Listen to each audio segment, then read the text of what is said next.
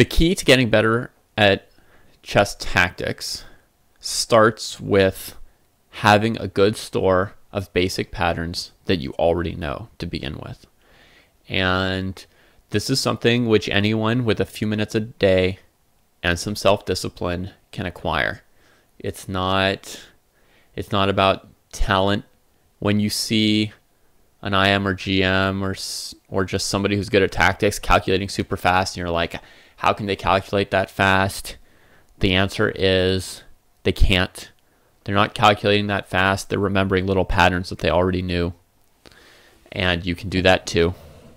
You just have to put those same thousands and thousands of patterns that they have into your head, store them in there, and they'll pop out at you as well. Okay. So basically, oh yeah, and we're going to go to easy puzzles for today to learn these basic patterns.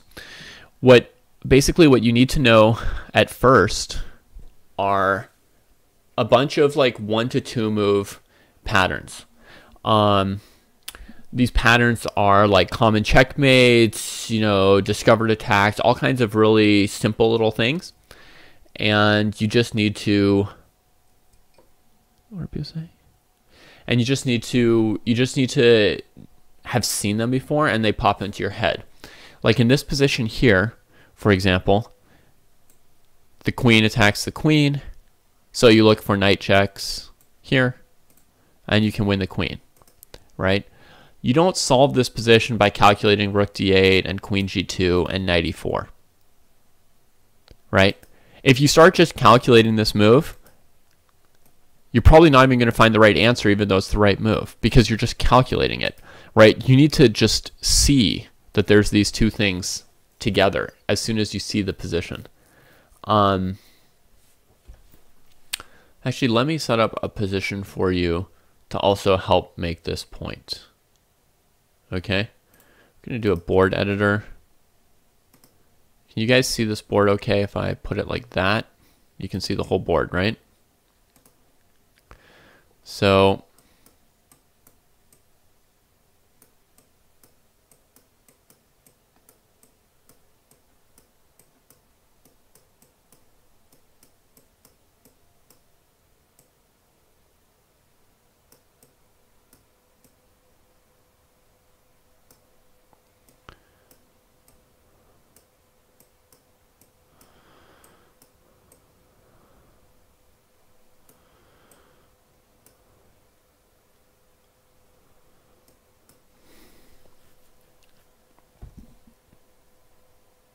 I mean, I can't get the board completely perfect. I think this is as close as it's going to get.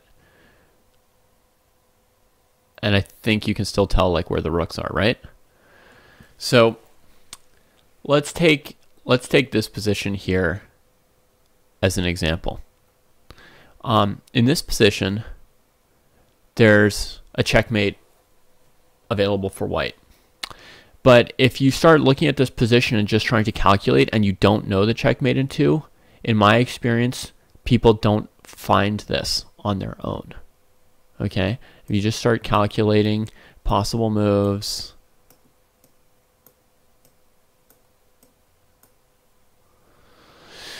oh,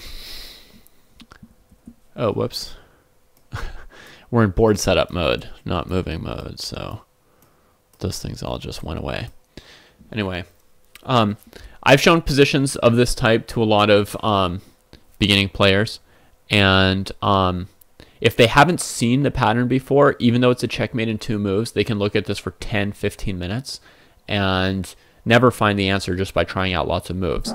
But if you know the pattern, like some of you do, then you just see this option. It's just one of your options. It's not a calculation. It's not a series of moves. It's just a chunk, right? It's I can go queen h8, knight h6 mate here, right? I can do this little mate.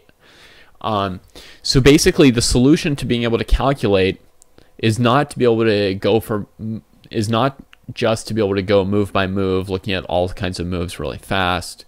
It's to have a store of little chunks and patterns like that one that you know. Okay, So you're going to need thousands and thousands of these little chunks. Let's say at least 2,000 probably of these little chunks in your head to just call up and put together to make more complicated tactics during your games. And to get those little chunks, you basically just need to see them. And in the old days, it's always a funny feeling going from being like a young person to an old person. And I've just recently made that transition myself. So now all the time I'm saying, in the old days, back in my day, before X, Y, and Z. I know a million people have had this experience before, nothing new to it. Anyway, in the old days, we would get these positions from chess books. So you'd get a book that would be, like in my case, the first one I had was 1001 Brilliant Checkmates by Reinfeld. And then I think he made 1001 books by the name of 1001 Brilliant Somethings. And they were checkmates and sacrifices and combinations and tactics and blah, blah, blahs. So you could go through those and you could learn basically like 1,000 chunks there by learning all the puzzles in one of those books. And you could go through a couple of those books. There were some other books of that type.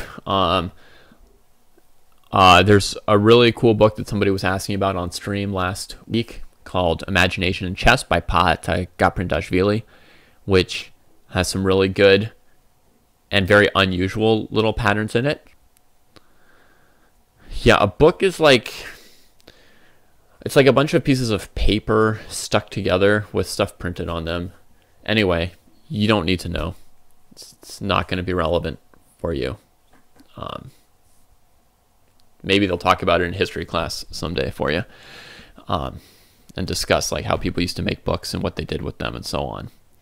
But anyway, that's where we would get puzzles. Nowadays, there's a bunch of good digital sources of puzzles, which is much, much, much faster to use and have many, many, many more positions than before.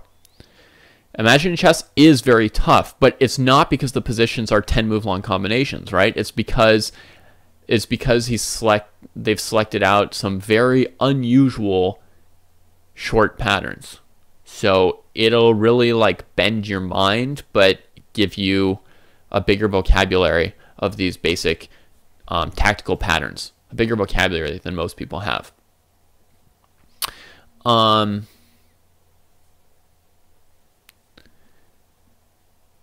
Sorry. Answering questions sometimes makes me lose my train of thought. Yes, I was going to give you a list of places where you could now find these tactics. Okay. One is right in front of you, this Lichess training.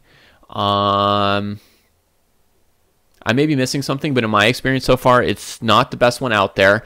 The one that's been out there the longest that I know is good is the Chess Tempo tactics trainer. That's been out there for a long time, and that's a site which really like specializes in their tactics trainer. I think they've added like endgame studies and some other types of puzzles and features now, but for a long time it was just chess tactics, and so as you can imagine, it's a very good product for tactics. And the one on chess.com also has, tens of thousands, maybe hundreds of thousands of positions at this point, of good quality of the kind of thing that you might want. If you're a kid, on chesskid.com, we dumped in like thousands and thousands and thousands of checkmates in one at the low rating level problems. So that is so that's really good if you're like a super beginner. I don't know if there's any like kids watching right now, but if you're a super beginner, if you're like a kid, going through tons of checkmates in one is even very useful. Those are good. That's like the first set of patterns you need to know. And speaking of books, there's a famous book by Polgar, which I forgot to mention when I was listing books. Laszlo Polgar, the father of the three Polgar sisters, Judith Polgar and Susan and Sophia, he put together a giant book, which I think he might have just called Chess, but it's basically like 1,000 made in ones, 1,000 made in twos, and then some made in threes. or maybe more like 5,000 of them. It's like a giant book, and it's just like maiden one, maiden one, maiden one, maiden one, maiden one, maiden one, maiden one for like, 200 pages, and then you get to do maiden twos for another 200 pages. That is exactly the same kind of thing, but in like book form.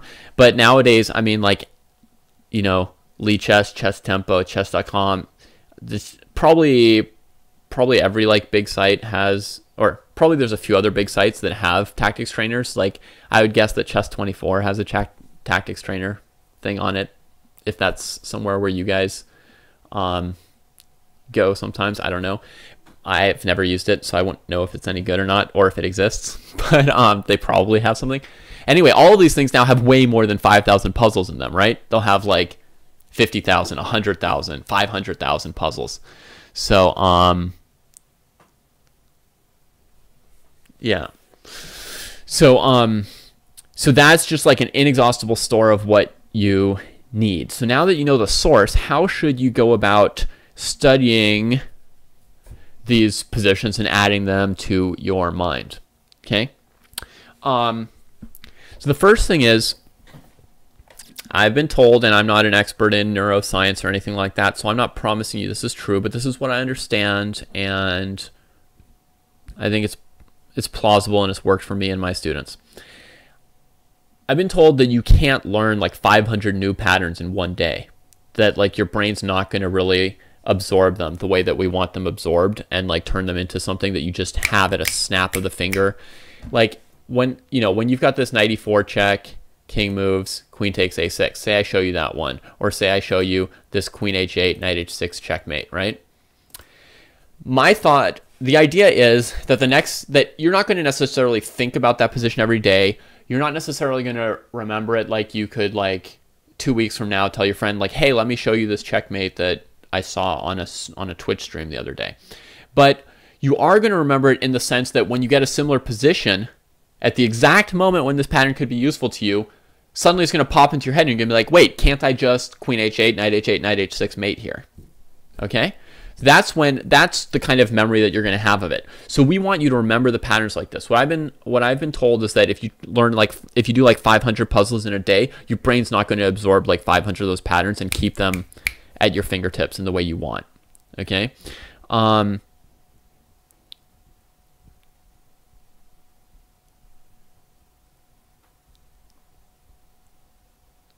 Okay. Yeah, some people are talking about some more advanced calculation stuff in the chat right now, like writing down your answers and double checking your solutions and stuff like that. For a puzzle like this one here, there's really not a lot to double check. I mean, you either see this one or you don't. Okay, what you're saying is relevant to like more complicated tactics, which are a mix of multiple, which first of all have more than one variation. They have multiple variations, right? So they've got like 2 different defenses and you use 2 different tactics to defeat 2 different defenses, right? Or they've got 3 different defenses, or there's one solution which doesn't work because of a defense and another solution which does work, and you're supposed to check which one does or doesn't, right? So that's a different matter, which we'll talk about on another day. Today is just how to learn chess tactics 1. There are 4 different parts to this, because unlike endgames where I only have one real way to study them, I've done a bit more on tactics and I've got 4 different levels to it. Anyway, so for this basic level, knight e4, queen a6, you basically see it or you don't, okay? So back to the question of how many you can absorb at a time in a day and have them just in there for you to like be like, oh, I see it, it's coming up, okay? For those, my understanding is that you can learn like 2 or 3 in a day to like really absorb and save and keep. So as somebody already went ahead and said correctly in the chat, you're not looking to do 2 hours once a week. Like you're not looking Saturday evening to pound tactics all night and then get the 50 positions that you needed to learn that week. No, what you need to do is you need to do like 3 each day, and you can do it really fast. You can do it faster than the 20 minutes he's suggesting. I mean, you could do it in 10 minutes. You can do it in 10 to 15 minutes for sure. But what you need is the discipline to do it every day. And one of the greatest chess teachers that I have ever met or known, who I learned most of my chess teaching from, once said that if you simply tell a student that every day they should get out a chessboard and set it up, if your student does that every day for a month, that student will become a master. That's it. All they have to do is, they don't have to study anything. They don't have to play out any games. They don't have to practice. Nothing. They just have to get out their chessboard and set it up every day. And the point, obviously, is it requires a certain kind of self-discipline to never miss that, even if it's just like a 1-minute activity. If you're doing that every day, you've built in the kind of self-discipline to control and advance yourself in any kind of field, really, right? Additionally, if you're getting out that chessboard every day, aren't you going to get itchy fingers? Aren't you going to do something on the chessboard? But, you know, this teacher is saying it doesn't even matter what they do once they get that chessboard out, right? It doesn't matter if they pull out My 60 Memorable Games or if they play a blitz game against themselves while running around the board in a circle and laughing maniacally, right? Whichever they do, they're going to become good at chess because they're always pulling out the chessboard. They have the discipline, and then they're also going to get these itchy fingers and be doing something with chess. And they're always going to be doing something, and they'll be getting better. So this here with the tactics has a similar element to it that, like, you gotta do it every day. Don't miss a day. You need to learn, you know, 2,000-3,000 patterns if you want to become if you just want to be a player who doesn't complain after every game about how you played such a great game, but then you blundered a piece or you missed your winning tactic or whatever it might be. Okay.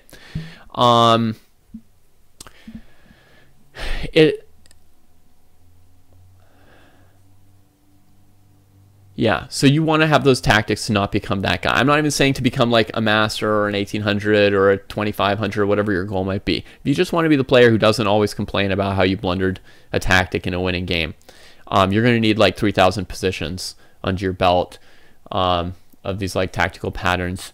And if you're getting like 3 a day, that means 1,000 days. That means 3 years. Every time you miss a day, you're postponing it by another day because you can't make it up with a Saturday night chess binge. All right, so don't miss a day. Do a few every single day. And now I'm going to show you how to actually do them. Now that, you know, let's say you've got your 10 to 15 minutes and you're actually doing the puzzles. The number one key to doing this effectively and efficiently is something which runs against the nature of almost every chess player I've met, and that is don't solve the puzzles. The first step to doing these puzzles is don't solve the puzzles, right? The second rule is to also not solve the puzzles, of course. What I mean by this is these puzzles are really, you see it or you don't when you're doing these building blocks. And this is really for players mostly from about 0 to 1600, like FIDE or USCF or whatever Canadian Federation, whatever rating it might be, 37 CFC or however, or BCF or whatever the British thing is. And if you're a stronger player but you think you're missing some fundamental tactics or you think you're slightly weak in tactics, you could do some of this too. But when you do, like, crank it down from like hard, go to easy. You're just trying to make sure you know all of these patterns, okay?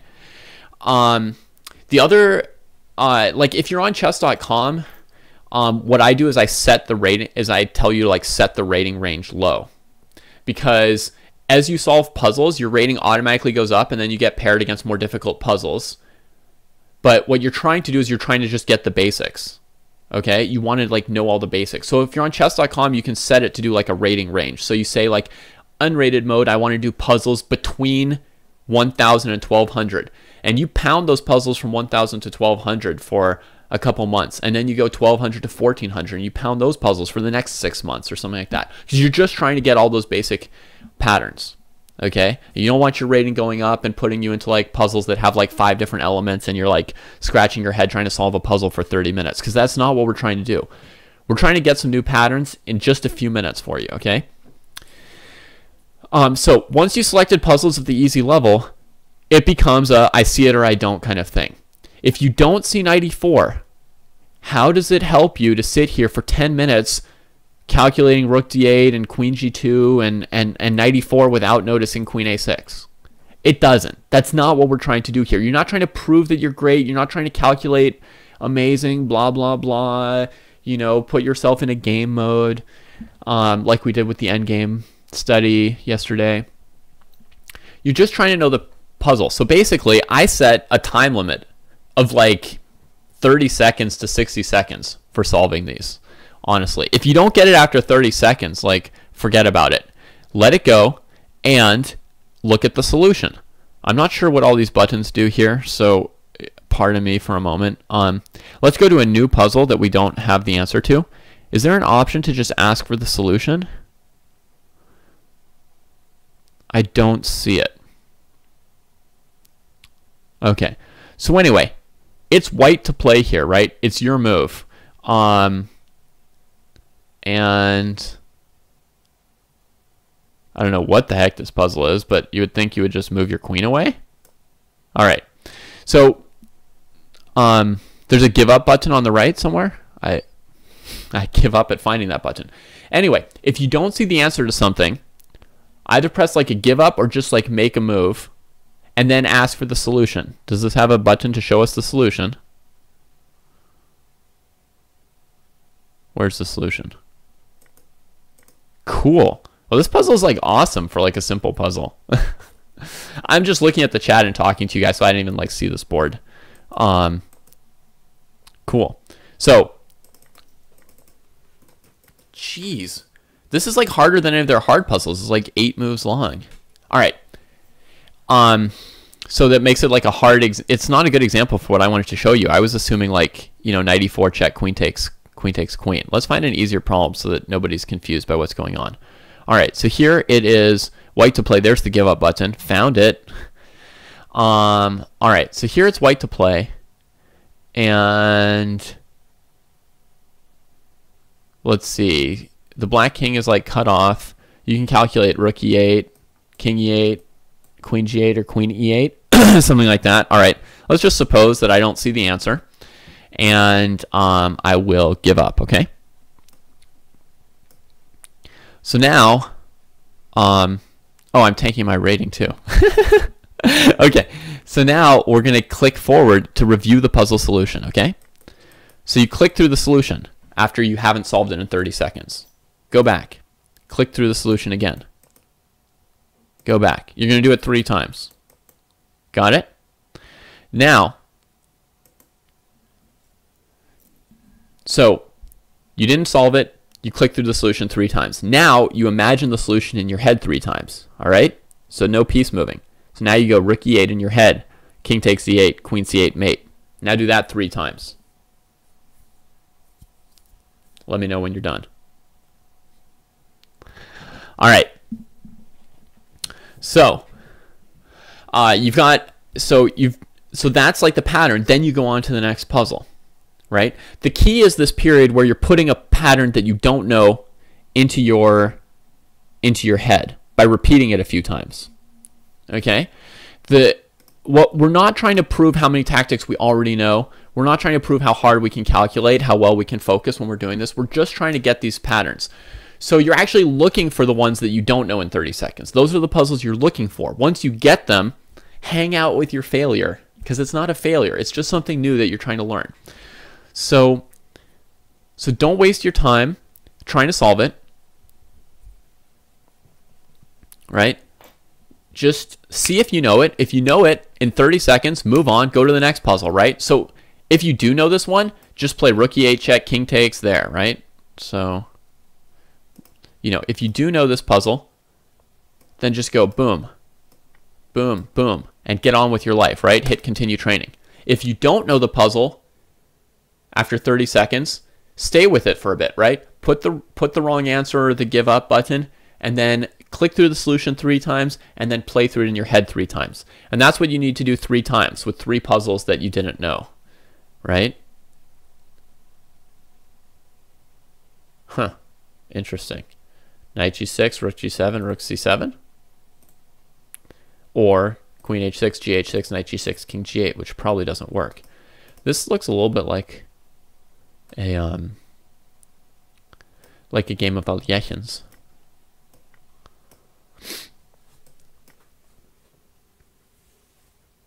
All right. And that's the whole thing. That's all you have to do. 3 times a day. So, you know, it could take 10 or 15 minutes depending on how many puzzles you know and you get in 30 seconds before you find the puzzles that you don't know. But those are the ones you're looking for. And you want to find 3 of them each day. Get them wrong, go through the solution 3 times, moving the pieces, go through the solution 3 times in your head, and then go on and get to the next one. If you get to a point where you're not finding positions that you don't know frequently enough, that's when you might need to move up the rating range a little bit, right? Or go to a different database, right? Like maybe you know everything in the Lichess database, but you don't know everything in Chess Tempo. So go to Chess Tempo. Or you know everything in Polgar's book, but you don't know everything in 1001 Brilliant Checkmates. So go to 1001 Brilliant Checkmates. And when you really think you know everything, go to Imagination in Chess, and you'll find that there are some 2-move patterns that you didn't even know. All right. So does anyone have any questions about how to do this? Other than just like you don't trust me and you don't want to do it my way. If that's how you feel, that's fine. You don't have to. Do whatever you like.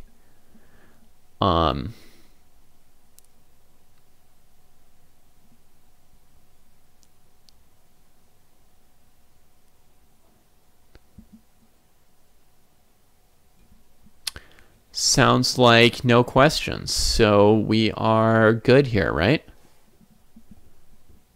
Yeah. A place we're doing very difficult tactics. That's a separate discussion. I don't know how hard the hard tactics on here get. I know that they get hard on chess.com and Chess Tempo.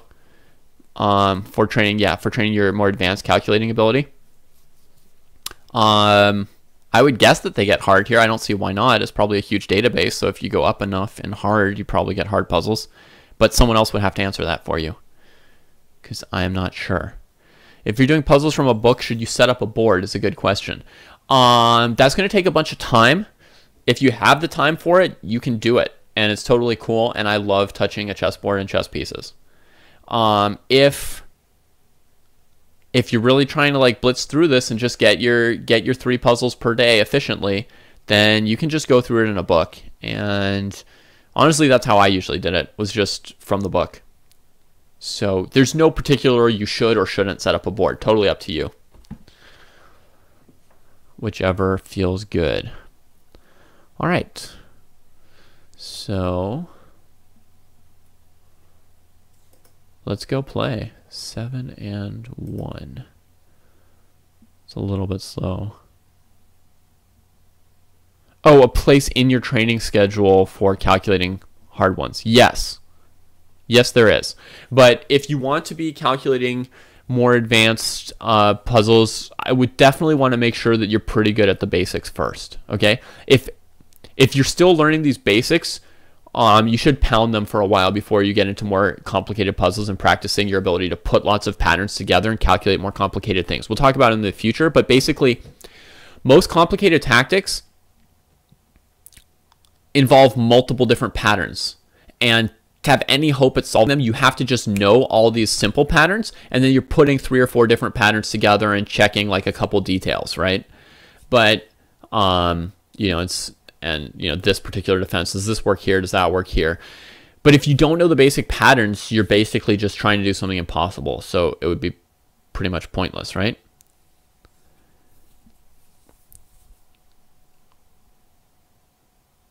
Yeah, if you're spending 20 plus minutes on hard puzzles, that is a very good exercise if you already know the basics. But if you're not able to, but if you find that even after 20 plus minutes you were never able to solve those puzzles, then you were taking on puzzles that were too hard for you, right? And you need to find something a level lower than that to build up to that point, right? I mean, there is a point where doing like 20, 30 minute puzzles that are hard enough to take you 20 or 30 minutes and you only get like half of them right or something, there's definitely a place for that. That's very, very, very good intense training that few people have the stamina to do, which is why, you know, at a certain point people stop improving because the training gets harder and people aren't willing to do it. But if you're actually like solving like 0% of some set of puzzles, then basically you're trying something too difficult and you need to work on something else first, right? To be at that point.